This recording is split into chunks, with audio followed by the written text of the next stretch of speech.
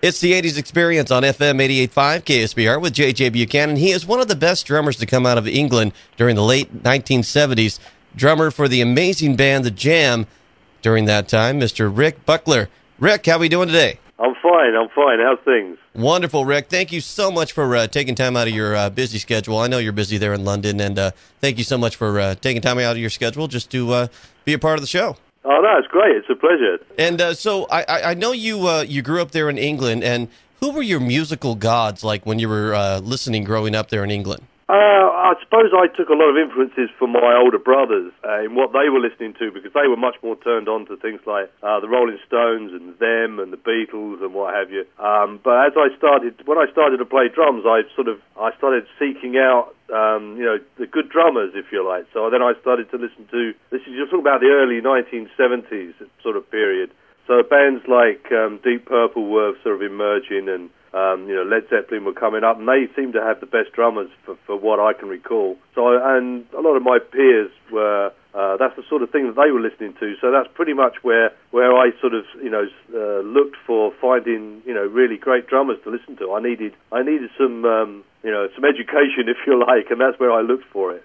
The band The Jam was a totally different sound. Rather than, rejecting the influential sounds of the 1960s R&B revolution that was going on, you guys incorporated it into your signature sound. I mean, there were other bands in the UK that were a part of the punk scene, and you guys were also part of that, but you guys were so different in a very good way. I mean, with your tailored suits and your signature sound. How did you guys all meet up? We all basically went to the same school, and it sort of moved from there, really. That we wanted to play live, and there was quite a lot of clubs around the area where we could play at weekends and what have you. So that sort of thing threw us together, really, at school, and then moving on to working, playing a lot of the sort of the social clubs and that sort of thing. I mean, most of the things we played were covers of like the Kinks numbers and Beatles numbers. That was the way that we could get work, and we didn't really write a great deal of our own material in the very early days. That sort of evolved later on. But that's really where we started off, was at school. Rick, how did you guys get signed to Polydor Records in 1977? Well, we decided that we couldn't carry on playing the clubs outside of London, because although we were being paid quite well, London was really where the scene was happening. There was a great sort of pub rock scene happening there. So we decided to go and play, in those sort of clubs. And a lot of the bands that were around there, the Police and the Stranglers, and not just the punk bands, but there was a lot of other bands playing around that scene. And I think what the punk thing did was it brought all of that sort of live music to the front, and the record companies were really sort of looking around for. I think they realised that there was something exciting happening. So it drew all of their attention towards all the bands who were on that scene, and of course we were one of them. And we had several record companies looking at us, much like all the other bands on that scene. But Polydor got in there first. I think it was that's all it was. It could have been any one of the record companies, but they got there first. What's the background, Rick, on the band's debut single, In the City?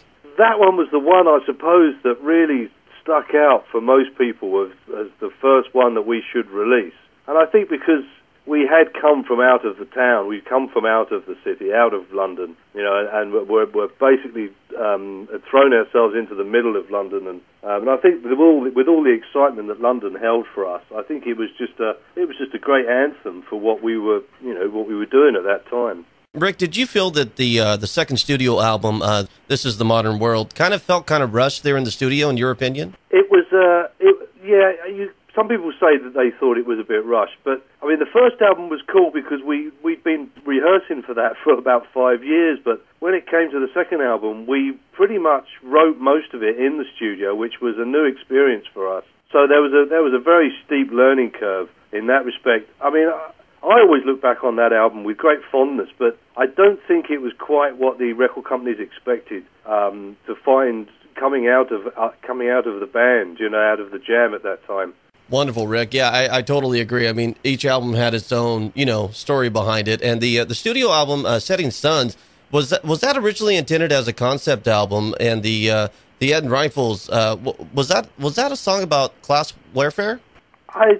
I'm don't know whether it was intentionally set out that way. I mean, it certainly started to look that way, because I think what Paul was writing about was sort of, politics with a small p, about what, the class divide between the people who went to Eton and Cambridge and eventually went on to sort of rule the country, if you like, because of their position of power.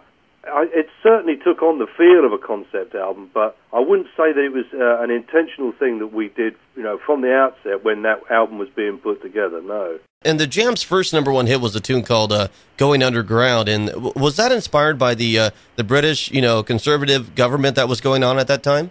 I wouldn't have thought so. I mean, I don't think we were that inspired by politics in general at that time. I mean, I think we found, politics to be sort of a distant sort of, you know what I mean? It didn't really feel like it was part of the real world. I mean, there we were sort of like most people of our age at that time, feeling quite disenchanted with the way the country was. There were strikes, there was all sorts of things going wrong, and people sort of rebelling against everything. So I don't know whether it was directly attributable to any sort of influence, but I don't know. I mean, I think it's easy to sort of look back and say that, oh yeah, that was this, that was the reason for this, that, and the other. But at the time, it didn't really feel like that. I think it was just us making representations on how we felt, especially Paul felt about things, The #1 hit "Start" was that really based on the Beatles' Taxman single? Because I know the bass riff and the guitar riff and all that stuff. I don't know. All I'll say about that is we've all got our influences, man. You know what I mean? So I mean, you could say that, but when you actually stand them next to each other, they're not that close. But I think you can see they've come from a similar sort of stable. I think that's about, I wouldn't say we were trying to rip anybody off. No, or whatever. But I think that you could see that there might be a Beatle influence there somewhere, And I always loved the song. I mean, the big hit here in the States that I remember growing up was a Town Called Malice, which was basically inspired by, all the unemployment that was going on there in the UK and London during the 1980s. Was that the inspiration for that song? Yeah, I think it probably was. I mean, and I think musically we it's obviously a hark back to the Motown feel and that sort of thing. So, but we obviously had the edge on it, which was coming out of the lyrics. So, I mean, I think that was probably one of our most successful, commercially successful songs in any case. And the tune "Precious," the Jam became the first since the Beatles to perform both tracks of a double-side 45, so to speak, on the BBC pop music show Top of the Pops. What was that experience like for you personally, Rick? Well, it was great because I mean at the time we didn't think much about it, but soon after doing it, we did sort of realise that sort of thing doesn't happen every day. I mean, there haven't been many acts that could say they played both sides. I mean, we had it as a double A side, so what the BBC normally did was they say, well, you can't have a double A side as far as the BBC are concerned. You're going to have to pick one track. And I suppose they must have liked us or something, but they actually let us play both, which soon after the event, I think it was a real honour that they actually did that. I think because normally they're quite sticklers about that sort of thing. But yeah, that was great, really, to be able to do that. I mean, it gave us 2 slots on a show that was big at the time. In the UK. I mean, everybody watched Top of the Pops for what was happening, in the UK charts. So yeah, it was a great honour, really.